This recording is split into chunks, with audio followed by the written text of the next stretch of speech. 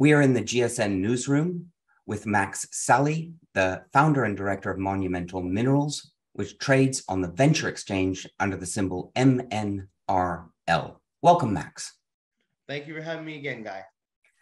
My pleasure. Max, today I want to learn about what a founder does, your thinking and your strategy. But before we get into that, can you give me an elevator pitch for Monumental Minerals?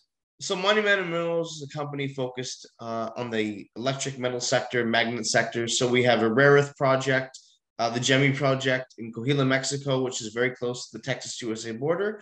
And we have Laguna Blanca, which is a Chilean brine asset, and very close to a definitive agreement on a third asset, which is another Chilean brine asset close to Laguna Blanca.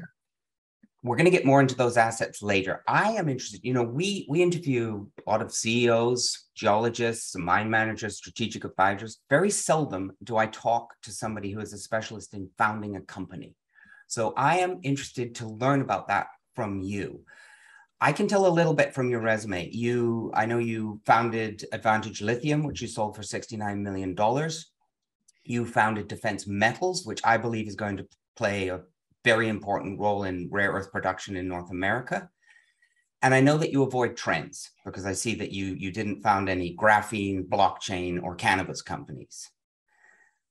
Tell me more about your philosophy, your thinking. What are your must-haves? What are your red flags, jurisdiction, asset, etc.?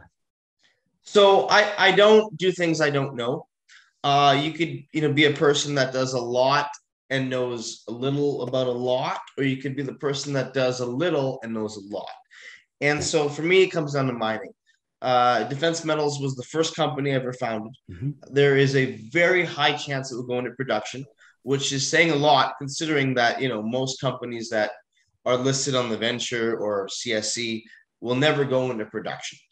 Defense Metals is getting close to a PFS, pre-feasibility study. Yeah. And that says a lot. And so Advantage Lithium was the second company, and it was sold to Orcobre for now Elchem for $69 million.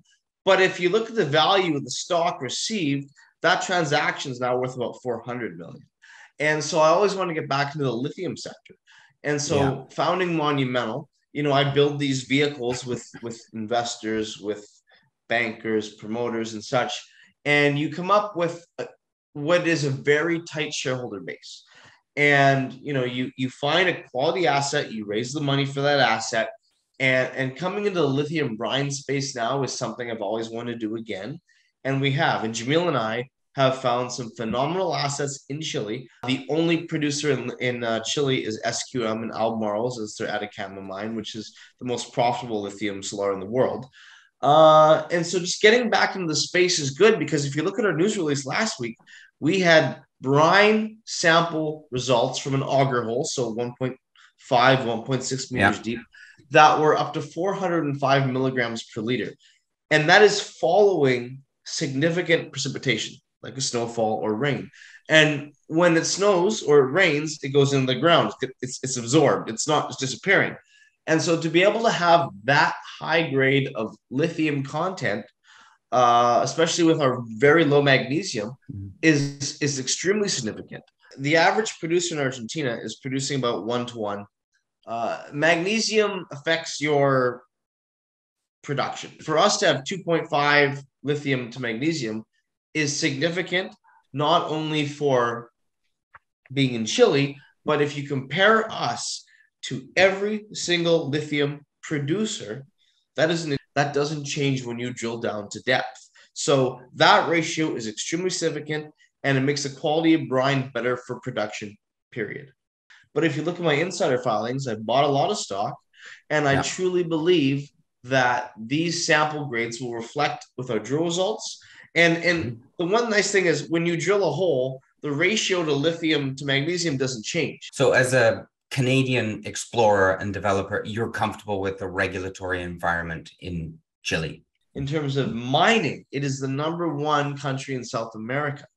And so for us, having a secure banking system is very, very, very big.